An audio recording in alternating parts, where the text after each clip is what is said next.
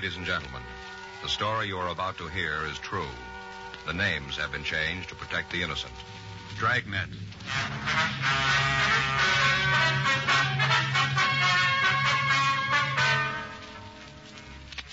You're a detective sergeant.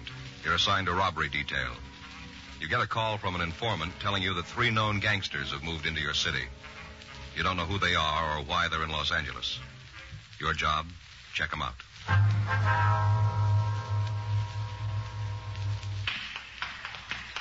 It was Wednesday, August 4th. It was warm in Los Angeles. We were working the day watch out of robbery detail. My partner's Frank Smith. The boss is Chief of Detectives Thad Brown. My name's Friday. We were on our way out from the office, and it was 9:42 a.m. when we got to the Osborne Turkish Bath. Steam room. Hot, isn't it? Yeah. Must be Dell back there. Yeah. Dell? Yeah, who is it? Friday and Smith. Oh, I'll be right with you. Okay. Hey, Joe, did you ever have one of these? Well, what? Turkish baths. You ever had one? No, I never have. I understand they're great for colds. You just sit there and it burns the germs right out. It's great. You ever have one? No, but Armin, my brother-in-law, he takes them all the time. Tells me about how it does for colds. Next time he has one, I think I'll go with him. Yeah, it's a good idea. Hi. Sorry to keep you waiting. We've been having trouble with the boiler. Got to keep a close check on the steam pressure in here. That's okay. Let's get out of here, huh? Well, it won't make me unhappy. It sure is hot, Dell. Go on upstairs. We can talk there. Okay. What do you got for us, Dell? Might not go anyplace, but I thought I ought to fill you guys in on it. Mm-hmm. Fellow rolled in here last night. Must have been about 10:30. Nightman's out with a cold, so I had to fill in. A cold? Yeah, some kind of virus or something. Oh, yeah. Come on, we can talk in the office. Sit down. You mind if I go over some of these bills while we talk? No, go ahead. Well, this bimbo pulls in here last night, really carrying a load. I registered him and had Jimmy take him upstairs. Guy's kind of loud, rolling all over the place. I wanted to get him upstairs to a room, figuring he'd sack out, and we wouldn't hear no more from him. Yeah. Well, he had a different idea. A couple minutes later, he comes downstairs, wants to know what's going on. What do you mean? Wants to know where the steam room is. Says he's not going to sit in a little room all night. He paid for a steam bath. That's what he wants. Yeah. When he starts to talk about his high-powered friends and this deal they're out to pull, I kind of figure there's something wrong. He tell you who the friends were? No, not right now. Just mentioned a guy named Bud. Kept talking how Bud was going to be sore at him because he got drunk. Must have said it 100 times. How Bud was going to be real sore. Sounded to me like this Bud is the big man in the deal. I see. No idea what the deal is, though, huh? No, most he said was that when they left town, they were all going to have a lot of money. More money than I'd ever seen. You got the name on this guy? Oh, here's the register here. Let's see. Yeah, you can see right here. Vernon Carmichael, Los Angeles. Didn't give an address, huh? Once he mentioned he had to meet Bud at a hotel down on South Flower. Didn't say which one, though. Well, Flower's a long street, Dell. That doesn't help much. Didn't give you any ideas at all of what the deal was going to be, huh? No, must be a good one, though. Why do you say that?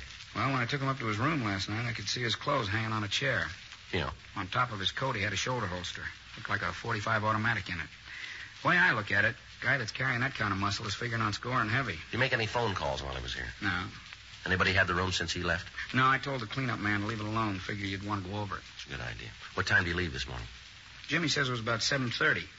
I figured sure he'd sleep most of the morning. If I'd have known he was going to leave that early, I'd have called you last night. Mm-hmm. Well, we better take a look at that room, Dell. Might be able to come up with something that'll tell us who he is. I got something else for you. Yeah, what's that?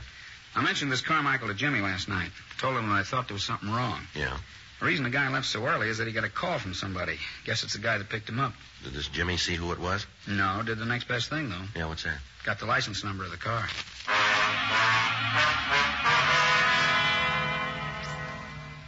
10:15 a.m. We got in touch with Leighton Prince, and Harlan Stahl sent a crew out to go over the room.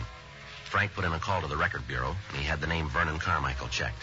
There was no record on anyone answering the description that we'd gotten from the manager of the Turkish baths. In addition, a radiogram was sent to the Department of Motor Vehicles in Pennsylvania asking for all available information on the owner of the car bearing the license number that we'd been given. 11:30 a.m. Harlan Stahl's crew finished checking the room, and they told us that they'd been able to lift a complete set of clean fingerprints from a water glass. They were photographed and classified. In checking our files, there was no record of the prints.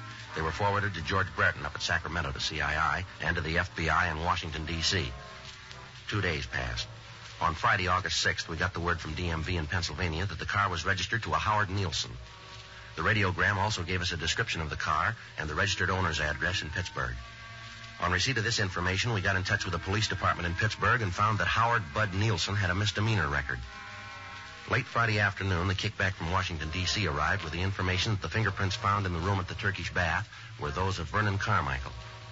His record listed arrests for petty theft and robbery in Pennsylvania. He'd been brought to trial, but he'd been acquitted. Both men were well known to the police department in Pittsburgh as hoodlums. On Saturday morning, the mugshots of both Nielsen and Carmichael arrived. 10:15 a.m. We met with Lieutenant Jack Smyers, and we decided that the information, coupled with the records of the two men, made the incident worth investigation. The mugshots of the pair were copied, and a canvass of the hotels on South Flower Street was started in an attempt to find the residence of the suspects. The search went on for another 2 days without results. Monday, August 9th, 11:47 a.m. Frank and I got back to the office from communications. You know, we're going to feel pretty silly if Carmichael and Nielsen are already back there. Yeah, I know. It's beginning to look like the tip from Dell about the hotel on Flower was off, huh? Yeah. Still a lot of places to check, though. Friday? Yeah. We got it for you. What? Carmichael and Nielsen. We found the hotel.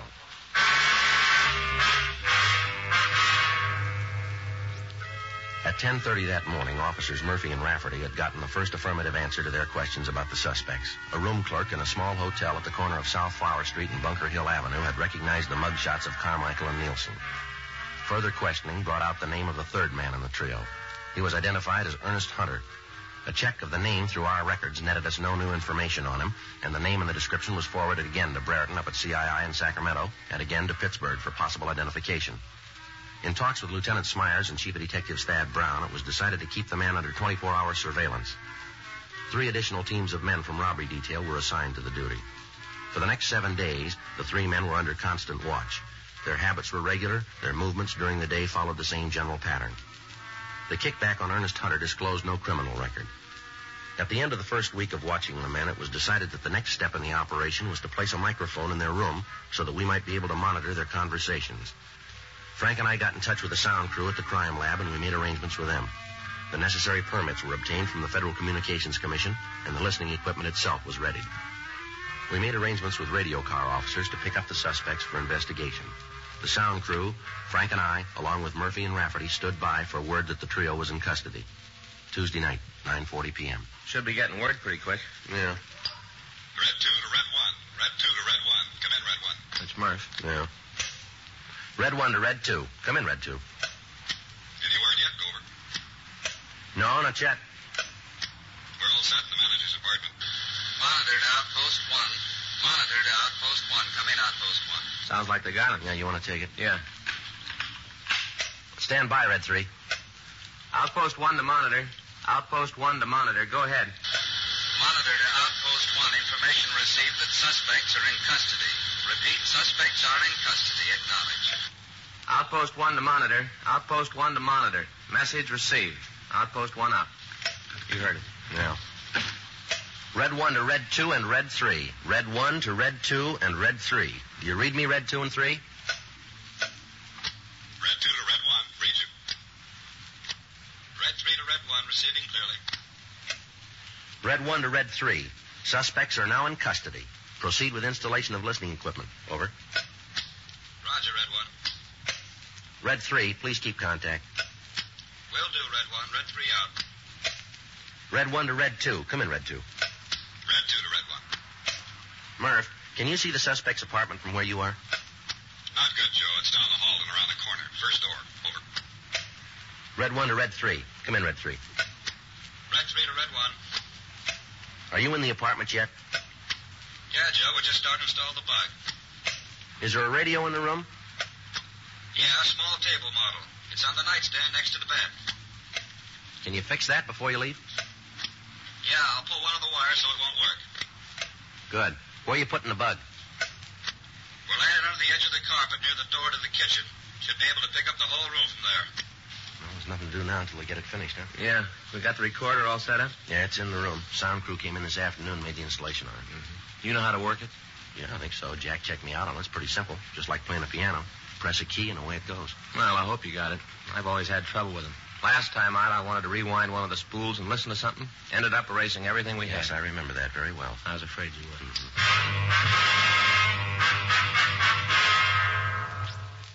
11:15 p.m. The installation of the listening equipment was completed, and Frank and I, along with Officer Pat Murphy, took up our positions in the room we intended to use as a monitoring post. Officer Rafferty went back to the city hall and told them that we'd finished and we were ready to have the suspects released. In the meantime, Carmichael, Nielsen, and Hunter had been fingerprinted and mugged. A search of their persons had failed to reveal any incriminating evidence, and the time that they'd been held had allowed us to make the necessary installation. After the trio had been released, we received information that they were proceeding toward the hotel. Frank, Murphy, and I waited for them at the monitor post to come into their room. 12:35 a.m. That's them. Get the recorder, huh? Right. You want to take care of the log, Frank? Yeah. See, it's 12:36 a.m. That's it. Lousy deal, boy. Just wanted to ask us some questions, that's all. That's what you think. They had a reason. You're so smart, you tell me why. Ah, shut up. Will you, Carmichael? You weren't such a big man when he started asking you the questions all the time, saying how he was going to tell them all. Why don't you shut your Probably mouth? when you got tanked up in that Turkish bath, that's probably what tipped him. What tip? A couple of uniformed cops stop us on a routine investigation. They got nothing. Anything on us, you think you'd let us go? Well, do you? You think you'd let us go? Oh, why don't you dry up? Hunter, Yeah? turn on the radio, will you? Get some music? Yeah. And next time you get tanked, come back here, huh? Don't go roaming all over town. That's why they picked us up. You said something. What'd I say? You know what I said, huh? Do you? You being a big man, you tell me what I said to him. They picked me up. Go ahead, tell me. You said something. I don't know what it was, but you shut off your mouth. Hey, Hunter, what's the matter with the radio? I thought you was going to turn it on. I'm trying, see? Must be broken. Don't work. That doesn't make any difference. I'm going to hit the sack. Nice to have you shut for a while. You open your mouth anymore, you got more trouble you can handle. That's the way it looks to you. Yeah, it does. You guys don't shut up, I'm going to throw one of you out of here. Now shut up and get some sleep. Good night. Night. Still wish we got the radio on, but... And that's the way it went for the next 5 days. When the men were in the room, they argued continually. They talked about the deal they were working on, but from their conversation, there was no way of learning what they planned. When they left the room, they were constantly under surveillance, but their movements were routine. They took their meals in the same restaurant. They went to movies. They sat in bars, always together. During the time they were out of the apartment, they made no local contacts. They received no telephone calls. They made none. We knew that they were planning something, but there was no way of knowing what it was. All conversation in the room was recorded and listened to over and over again in the hope that we could come up with some kind of a lead. But the time spent in replaying the recordings netted us nothing. From what they'd said, we figured that whatever they were planning would take place on either Tuesday, August 17th, or on Wednesday, August 18th. On Tuesday, 3-way cars were assigned to the streets in front of the hotel, but the suspects acted as usual. On Wednesday, they didn't leave their room. Frank, Murphy, and I continued to wait. On the streets outside, 3 other teams of men were standing by in undercover cars. 9:30 p.m. That's their telephone. Get the recorder, Murph. Yep. 9:31 p.m. Yeah. I'll get it. Hello? Yeah. When? Right. Okay, we'll leave right now. Yep. What? Yeah, that's the word we got. Right, we'll see you in about 30 minutes. Right. Hey, how are we going to know you? Yeah. Mm-hmm. Yeah, I got it right. Hey, who was that? The contact? Yeah. The stuff just got in. We're supposed to pick it up right away. Oh, looks like maybe we've got to work now. It's too soon for me. Let's go. That's it. Come on, let's get out. I'll get it out. Outpost 1 to units 1K89, 1K88, 1K87. Suspects are leaving room. Suspects are leaving room. Outpost 1 out. All right, let's go. I wish we knew what it was. Sounds like it might be narcotics. Well, it could be. Doesn't make a lot of difference, does it? Yeah? At least we know it's something. By the time we got to the street, the suspects were getting into their car and pulling away from the curb. Frank, Murphy, and I got to our car and followed them. They drove down South Flower to the corner of Palm Drive and turned left. 3 blocks further, they pulled into a gas station and apparently asked directions. They turned south on Broadway and drove about a mile. At Santa Barbara Avenue, they turned left again and drove 3 blocks. They stopped and parked the car in front of a small bar. We informed the other units of the activity and asked them to stand by in the area. Carmichael got out of the car and entered the bar. Murphy left us and entered the bar after him. Carmichael returned in a few minutes with another man. The 2 of them got back into the car and they talked. At the end of that time, all 4 of the men got out of the automobile, and then they entered the bar. Shortly after that, Carmichael, Nielsen, and Hunter walked out of the place. Carmichael was carrying a small package wrapped in plain brown paper and tied with a string. The 4th man wasn't with him. Frank and I got out of our car and approached the men as they stood talking. All right, hold it up, police officers. Over there. Put your hands up on that wall. What's going on? Get your hands up there. Frank, you want to check in the package? Yeah. Keep your hands on that wall. Lousy deal. I hope you're happy, Carmichael. I hope you're real happy. What are you talking about? I've got to lay this one to you. You really took care of this. Stand still and keep quiet. How about it, Frank? I don't know. What do you mean? Where's money? $20 bills. Must be $15,000, $20,000 worth. Queer? As far as I can tell, it's good. Where's that put us? Well, there's $20,000 here. Yeah. Let's find out where they got it.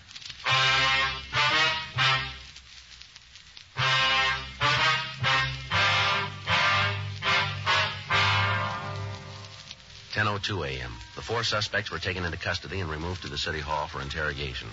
We got in touch with the Secret Service and asked them to come over to the office to check on the currency.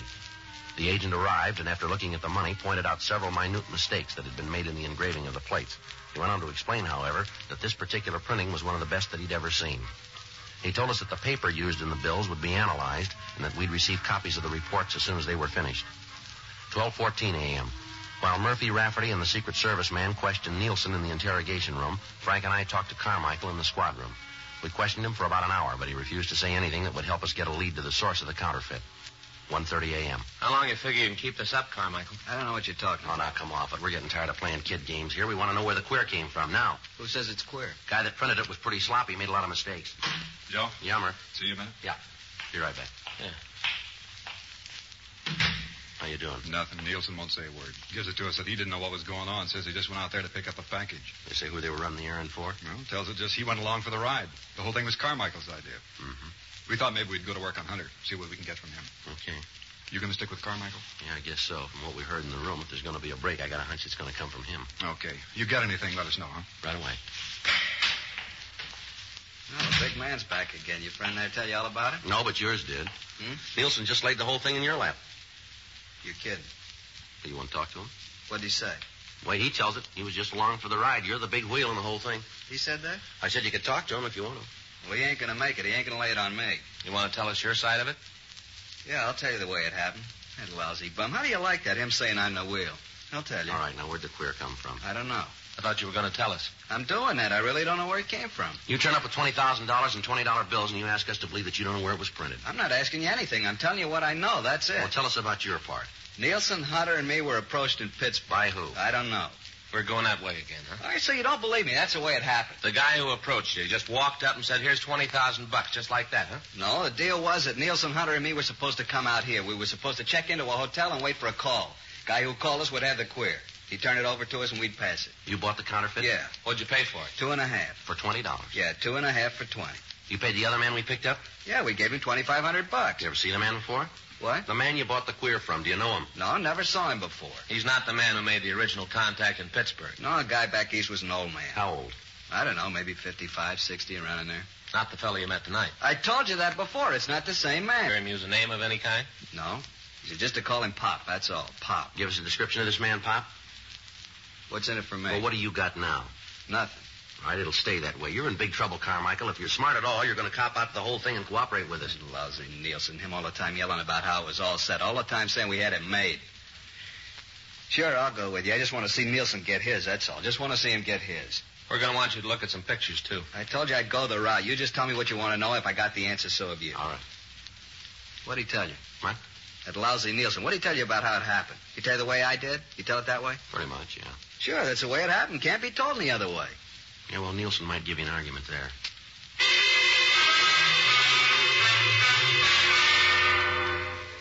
Further interrogation of the other 3 men in the operation served to corroborate the story that we'd been given by Carmichael. $2,500 in cash was found on the 4th suspect. Once the other men were confronted with the fact that Carmichael had told us everything he knew concerning the operation, they all followed suit. But other than telling us that they knew the head man in the counterfeiting act as Pop, they couldn't come up with any further information. From the man who'd been in the bar, we learned that he'd met Pop in Pittsburgh. He also told us that as far as he knew, the counterfeiter had been in prison at one time or another.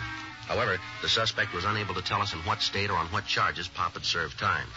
He went on to tell us that he'd gotten the money in Pittsburgh and that Pop had told him that he'd be contacted later. The Secret Service had completed their analysis of the counterfeit bills, and they told us that they were some of the most perfect printing jobs that they'd run across. The counterfeiter had made one major mistake, however. In the printing of the currency, he'd impregnated the paper with small silken hairs so that it would stand close inspection. The currency now in use is made with nylon hairs. The agent from the Secret Service told us that they had agents working on tracing the manufacturer of the paper in the hopes that they could come up with a lead as to the identity of Pop. The 4 suspects were booked into the city jail. Thursday, August 19th, we ran the name Pop through our moniker file. Of the 47 cards turned over to us by the Record Bureau, 19 of the suspects listed matched the descriptions that we'd been given. The pictures of the men were pulled and shown to Carmichael and the other 3 suspects. They were unable to give us an identification. The name and description was sent to George Brereton in Sacramento, and he sent us another 150 possibles. These were checked out without result. The nickname and physical description of the man was sent to Washington, and we got back over 1,000 names and pictures. It took us 6 weeks, working with the Secret Service, to check out these possibles. The results, nothing. Tuesday, October 5th, Frank and I got back to the office. I get it. Robbery Friday. Yeah. Mm-hmm. All right, wait a minute. Wait till I get that down. All right, go ahead. Uh-huh. Yeah. Yeah, well, it should check out. Mm-hmm. Right. Okay, we'll meet you. What you got? Report of the paper and the queer bills just came through. Yeah? Looks like we found Pop.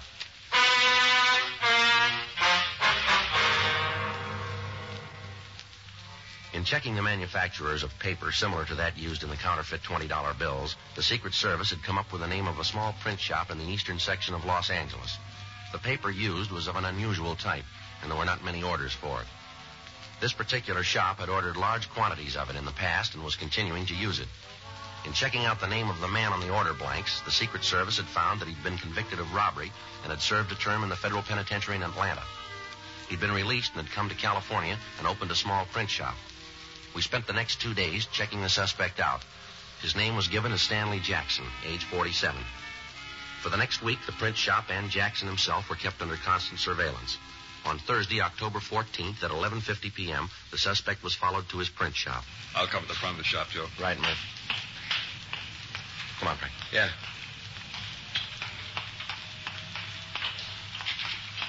Joe? Yeah. Sounds like a press, doesn't it? Yeah. Come on. Back door's around here. You see what's going on in there? No. Got the windows all painted over. What do you figure? Well, it doesn't leave us with a lot of choice. If we go in and he's not printing counterfeit, we're going to make him so hinky that we might never nail him. Yeah. If we don't go in, he might get rid of the plates, and we're in trouble there, too. Yeah, like I said, we haven't got much choice, have we? All right, let's go. What's going on? What are you doing in Police here? officers, you're under arrest. Want to check the press, Frank? You got no right to come in here like this. I know my rights. You haven't got a warrant. You've got no right to act like this. You want to kill it, Frank? I got it. The plates are in the press, Joe. Doing the green overlay. Take a look. You haven't got any right touching those. They're mine. They belong to me, mister. Where'd you get the plates, Jackson? They're good, aren't they, mister? The very best. Where'd you get them? Made them? Made them myself. Where'd you learn engraving? In prison. When they sent me to prison, I learned all about engraving. Real engraving. Not photo process, but the real thing. Finest plates I've ever seen. The best. Beautiful money, isn't it? Best I've ever seen. Fool anybody. Did it all myself. Pass it anywhere. Fool anybody, anywhere. Yeah. Just look at it, mister. That's a genuine article, isn't it? Real money. It's perfect. Absolutely perfect, mister. No, you're wrong there. Hmm? The government didn't print it.